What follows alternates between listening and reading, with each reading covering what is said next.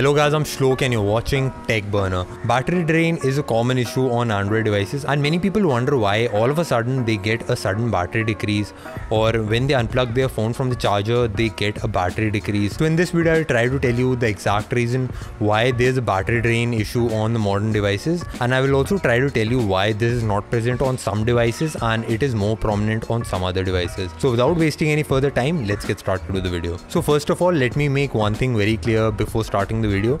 If you have like a spoiled battery, or if you're noticing a battery drain after a software update or installing some software, then this video won't be able to help you, because your battery drain issue is because of that particular problem and not because of what I'm going to talk about in this video. So most phones nowadays have a lithium-ion battery, and with this battery there's a chemical reaction happening inside the battery, and because of that, if the reaction completes 100%, then it starts utilizing some other resources for the chemical reaction. So if you were to charge your phone to 100% and then have the 100% charge for more time, then there would be corrosion in the battery because it would utilize some other resources for the chemical reaction. And that's why we have kind of a configuration. So as soon as the battery reaches 100%, the power input is cut off or is reduced by a huge amount, and it stops the battery from overcharging. So that prevents corrosion in the battery and it stops the battery from spoiling itself. So if you were to charge your phone when it's at 100% charge, when you plug it into the charger, it is not actually charging the device and the charge would reduce over a period of time.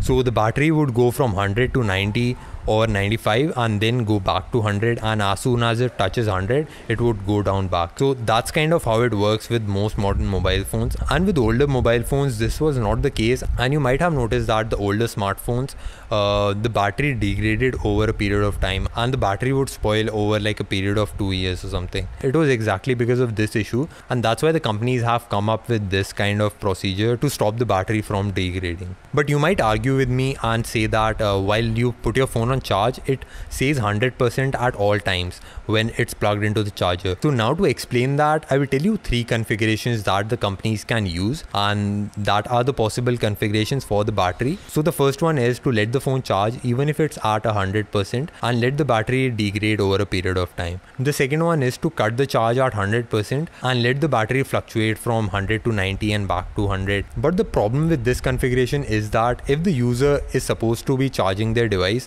they would notice that even when the device is plugged into the charger, the battery is dropping from 100 to 90. And that's why we have the third configuration, and it is a configuration that most of the modern day smartphones use, and this is also a reason why you notice sudden battery drops. So the third one is that the battery keeps fluctuating from 100 to 90 or 100 to 95 then 100, but the display on the device is set to 100 when the phone is charging. So the actual battery gauge that you have on your device is pretty much lying to you, and it is showing a wrong charge on your device.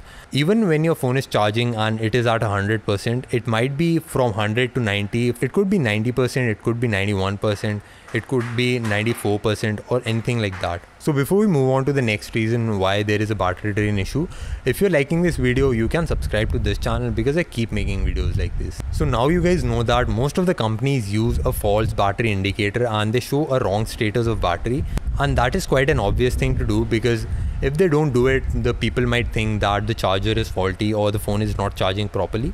And the other reason why you might notice that sometimes the battery would go down from 60 to 70 in 1 hour, and it would take it like half an hour to go down from 40 to 30, and it's a 10% difference for both of them. And that goes back to the same thing. The battery that most of the modern day smartphones use is a lithium-ion battery, and it works on a chemical reaction, and the reaction is not linear at all times. So the graph of a chemical reaction would look something like this. So what that means is, if you try to map the usage of the battery on percentage basis, then it would give you wrong results, and it might show you that for 10% battery it gives you 1 hour, but in real life when you use from 0 to 100, it might give a different result. So the battery life that you get from 100% to 0% would be same at all the times, but the rate of discharging would differ at like every percent. So all of the things that are told in this video, it's nothing wrong with the battery or the phone. It is kind of the configuration that companies have used, and they have put a false mask on the battery indicator so that the customers don't feel weird, and that's quite obvious. And also because it's a chemical reaction, it is supposed to be discharging faster at some times, and slower at some times. This video doesn't mean that you should not charge your phone overnight,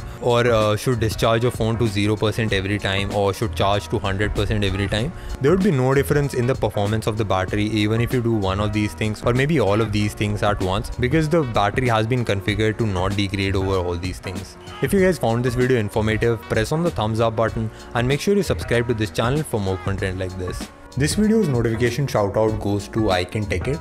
If you guys also want a notification shoutout, comment down below after you have turned your notifications on and I'll give one guy a shoutout in the next video.